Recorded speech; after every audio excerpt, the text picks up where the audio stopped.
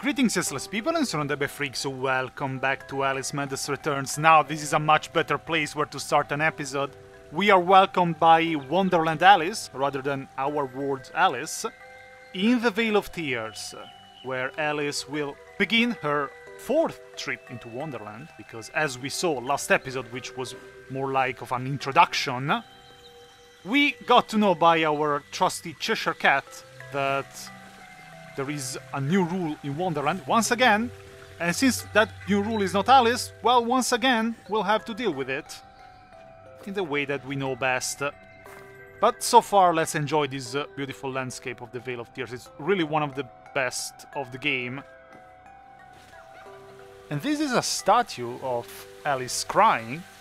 It's not the first time that we see this. We already met a similar statue in American McGee's Alice, in the Pool of Tears, a very foggy place, at least compared to the bright green Vale of Tears that we see so far.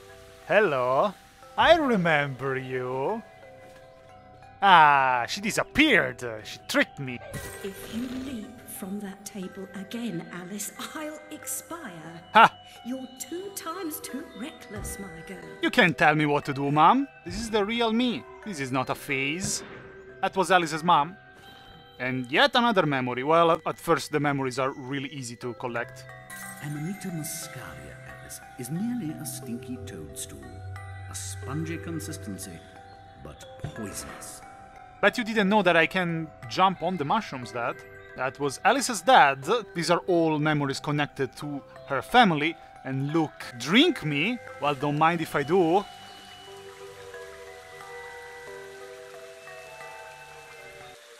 I've been down this road before. Good things in small packages? Though lacking a bathing costume, a plunge in that pool is in order.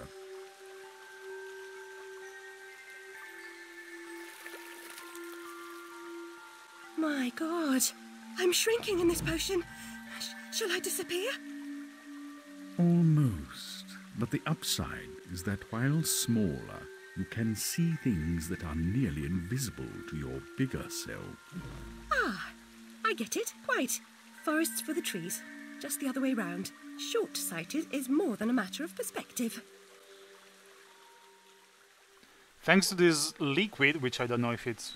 Nah, it's too purple to be wine. Grape juice, maybe? I don't know. We will be able to shrink. Well, Alice will, I don't know you. We will see hidden hints written on walls and on the ground. For example, that looks like the Duchess and a basket. The first time that I played the game, I shrunk in front of the Cheshire Cat, who looked quite hungry. I thought, oh no, the cat now wants to eat me. Well, he's our ally, but you can never trust anybody in Wonderland. Look how small she's become, all curled up. She's barely there, fixing in her hidey hole. That was a memory from Dr. Wilson, the doctor that, I won't say healed or cured Alice in the asylum, because we know how Alice got rid of her madness through the events of American McGee's Alice. Now we can enter in these keyholes, which often are to find memories or bottles, which are artwork, so they're stuff to collect. And while Alice is shrunk, she hiccups. I don't like these animals. What are their names even? Snails? Sorry, I'll take the teeth. The teeth are the currency of Wonderland, meaning that when we will have enough teeth and weapons, actually, we will be able to upgrade those weapons. But so far, we have nothing. Ah, I see a memory over here, though. I saw the hidden sign. I'll never have more fun alone than when I rode the big slide in Hyde Park. Papa will take you soon, Alice. That was again Alice's sister Lizzie. Ah, and here we are in one of those mini games, the slide. I can break these shells, but only if I have a weapon. But I don't have a weapon yet, so... Okay, Alice, I'll try to be your co-driver. Be careful. 50 left. And 50 left, hairpin right. Collect teeth. Yeah, this one is rather easy. It will be the ones in later levels that will have dangers. Oh, whoa. Was I supposed to land so far away? I think I was supposed to land here, but Alice is very aerodynamic. And now we see immediately that our beautiful Vale of Tears, there is something wrong. Looks like a river of blood. It could be all the blood that we shed in American McGee's Alice. Or maybe it could be the blood of a certain creature that we slain in American McGee's Alice. That's the skeleton of the Jabberwock, the penultimate boss of American McGee's Alice. The vorpal blade is swift and keen and always ready for service.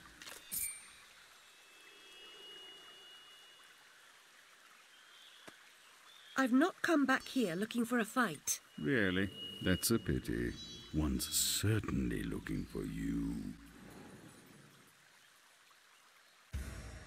The vorpal blade goes snicker-snack, it leaves them dead, as seen in a previous poem, and we can see the remains of the Jabberwock. This will be, in my opinion, the strongest weapon of the game. It was the weakest weapon of the game in American McGee's Alice by Jabberwock, but in this one, in my opinion, it's the strongest. Another memory. Flight or fight implies a permanent choice, but flight often just means putting off the fight to another day. Choose your battles wisely, Alice. I choose to fight these defenseless shells. You also collect roses from the shells and from the enemies as well. That's basically Alice's health. First of all, get out of here. Let Queen Alice pass. Thank you very much. I don't even need to thank you, it was an order. First enemy of the game.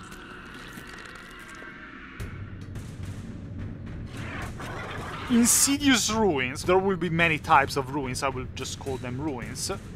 These enemies were inspired by No Face from that Studio Ghibli movie, I don't remember the name. Spirited Away. I used to call these enemies shit dolls. Ugly, gross and evil in a single monstrosity. Slicey. These are kinda the weakest enemies of the game. And the verbal blade so far is a bit slow and sluggish, but it will improve. It will be much faster and much deadlier, thanks to the teeth that we are collecting. Well, these enemies are not a good sign, but the fact that the Jabberwock dissolved for sure is for Alice's mind, because it means it won't respawn probably in this game, huh? A flower's purpose is simple and immutable. Human purpose is fickle, because it is a slave to memory. Memories must be strictly managed, Alice. Unproductive ones must be eliminated. And that was Dr. Bambi, the director of the orphanage where Alice is working, and also Alice's therapist. I really like the jumping system in this game. It's so much better than American McGee's Alice. Double, triple, quadruple jump, but also we can float. And I love the floating animation. I see a bottle over there. That's an artwork. Dr. Bambi's line of therapy is forget. Forget all the memories that are hurtful for you. I know that this line is really not good, at least in modern psychology, because it can really mess up your head, your memories, obviously. But maybe back then it was probably much more used. Look who's there! That is the Duchess, the first boss of American McGee's Alice, and let's see if she has learned her manners. Ah, it's you again, Alice. You may approach. Why would I do that? You want to eat me? Yes, well, you taught me manners, and I've lost my taste for mad women. Strictly a porcine diet for me. Everything's better with bacon, don't you agree? Of course you do. I'm vegetarian. Now, there are pig snouts scattered about. I heard a few behind the house. Go fetch them for me. But take care for the pests that block your way. Pepper them up if they do. They need spice, and you're just the girl to season them for me. You'll find that grinder serviceable. Why not season your own pig parts? Matter of priorities. My alabaster skin needs protection from the disgusting creatures running amok amidst the environs. But one gets peckish. Look, all you have to do is listen for the oink, then shoot the snout. You may like the results. I certainly will. First of all, Duchess, my skin is much more alabaster than yours, so how dare you? Second of all, I understand that you might see Alice as a snack, but I suggest you, just like I am doing, to refrain. Because if I have to refrain, you have to refrain. You are not allowed. Second weapon of the game, the Duchess's pepper grinder, Piglet edition. spice up your foes. Oh right, I'm also offended because in American McGee's Alice, not only you try to eat me, but you also tried... Oh, I absolutely do nothing to her. You also use this pepper grinder to try and spice Alice, as if Alice isn't spicy enough, but as I said, I will refrain. New enemies. Bolterflies. We can use the pepper grinder to destroy them, and then the blade to destroy their nest. Now, better evade a little bit. I feel conflicted about the bolterflies. They're not that strong, but they will be annoying when there will be many enemies. You know, the small annoying minions that trap you and deal a little bit of damage. But also the fact that they are insects, and therefore I hate them, but they're also mechanical parts and they look rather steampunkish, which makes me like them. Aha! You land and I destroyed it immediately. The fights can be a bit repetitive, so I will cut some parts. Also the pepper grinder, after upgrading it, it will become much faster, and especially it won't overheat that much, because if you see up there, more. If I shoot too much with the pepper grinder, it will overheat and it will become useless for a few seconds. Snouts! These are flying pig noses that if you shoot, something will happen. You don't know what, but something will happen. In this case, it's one that the Duchess wants. I'm glad we taught you manners in American McGee's Alice by making your head blow up. Now, I used to call these pig snouts Gronkle, as the dragon in How to Train Your Dragon, because they remind me of that very chonk dragon. You are welcome, Duchess. Not very common that in Wonderland there is an enemy that becomes, you know, an ally, or anyway, a neutral character. Thank you so much for the snout. Now go away. See how it is. Wonderland works in a way of its own. We defeated the Duchess as a boss battle in American McGee's Alice.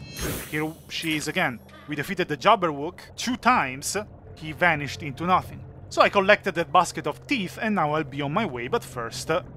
spice you up, you disgusting ogre. Those are not my words, those are Alice's words, by the way, in American McGee's Alice, thinking that they're not spicy enough. The Duchess is obsessed with pigs, even has a pig son, according to the story. And another one of the pig snouts. Pepper you up very good. I like the cinematic view of the pepper flying. Another fight immediately. They really love their fights here. A nest almost landed on me. Let me just go down. I saw these spawning right beside me. Oh no. Bolterflies, listen, I studied mechanics. I know how to deal with you. On the other hand, I'm terribly terrified of the terrible insects, and therefore I hate having to do anything with you. Okay, let's go face them up here. But, spoiler alert, the Bolterflies will be the biggest insects of this game, which means that it's great for me. Ow! He punched me, he bitch slapped me. How dare you, disgusting wretched thing. If I see a stain on my clothes that is not a blood stain, you will see. It's up there, that's why I wasn't seeing it. It's overheating. It would be cool if when it overheats Alice sneezes, because pepper goes everywhere. Nice. Keep an ear out for snouts. Hey, rainbow shells, very pretty. Now, I seem to remember that here there is a secret. You see, behind that rock there is a keyhole. Now, I will find many of these during the game. As you can see, it's a bottle, so it's artwork or extras that you can see in the menu. When it will be a memory, I will keep it in the video. From now on, when it will be a bottle, unless I'm talking about something important, I will just cut it. There are plenty of playthroughs to show you where the bottles are. Here's the pig snout. What will you give me? Probably a platform, yeah, those domino platforms. In American McGee's Alice, parkouring was terrible because Alice always slid everywhere. She had slick tires. Finish your soup, girls. Bovine juveniles gave their all for it. That's Alice's nanny, was some sort of a maid. Alice's family was rather rich. Well, I hope she wasn't talking about the mock turtle. Here it is, it's a snow globe of the mock turtle. What does it say? The mock turtle, lost at sea. No, poor him.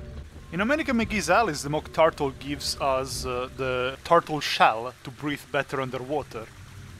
Luckily, there won't be underwater parts in this game. Here we start, huh?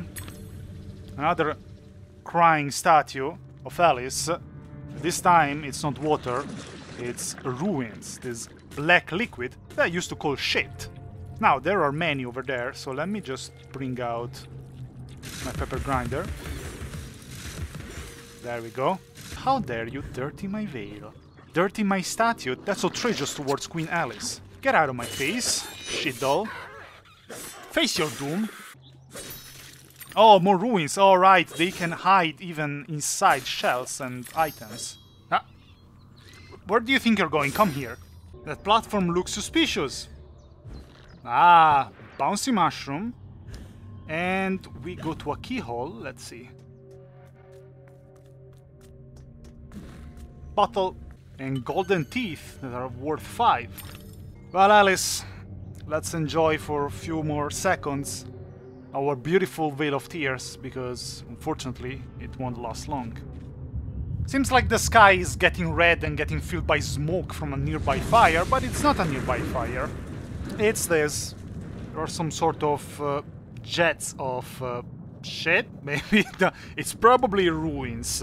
It's the material that is corrupting our beautiful wonderland. How dare you? Oh. Well, first of all, let's be careful not to have that on our dress. First, because it's a beautiful dress. Second, because it's disgusting and gross. These things have some pipes in them, some exhaust system in them. Before attacking, they even press on the throttle, pedal to the metal, deja vu around to be able to bitch slap me.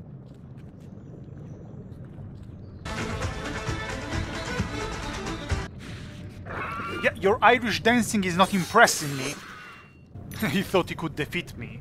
Granny shifting, not double clutching like he should. Get out of here. Alice is too fast and too furious for you. The railway running through Wonderland sounds charming, but inefficient. Noise and smoke, like snips and snails, perhaps. Best to forget that train. A mock turtle as conductor? Oh no, I don't think that will do at all. In the books, the mock turtle was a train conductor of the train that passed through Wonderland. But already in American McGee's Alice, that wasn't the case anymore. Everything is kinda falling apart, huh? Ah, I see you again. Are you behind all of this? And of course, she will disappear right before a big fight. It's time to make you understand who is in charge around here. Clearly, you don't know the custom traditions of... Ah! How dare you! The custom traditions of dying in front of me. Is there any... Ah, yes! Bouncy mushroom. And I can come up here, save from the ruins, and then deal with the butterflies in their nest. Easy! Oh, 2 little remnants. There they are. It's over, shit dolls, I have the high ground. It's best that you understand that the more you ruin my beautiful and peaceful Vale of Tears, the more Alice becomes less peaceful. The more you brutally ruin the landscape, the more I become brutal. And sometimes I use I, sometimes I use Alice. We are a bit interchangeable. There is only a blurred line between me and Alice while playing these games. Hey, it's our ribbon. It's a bit weird that we're talking with our back ribbon. If we gather our pearly whites, meaning the teeth, we can upgrade a weapon, and indeed we have enough for the level 2 of the Vorpal Blade. Nice. Next step is 475 for the Pepper Grinder. More destruction.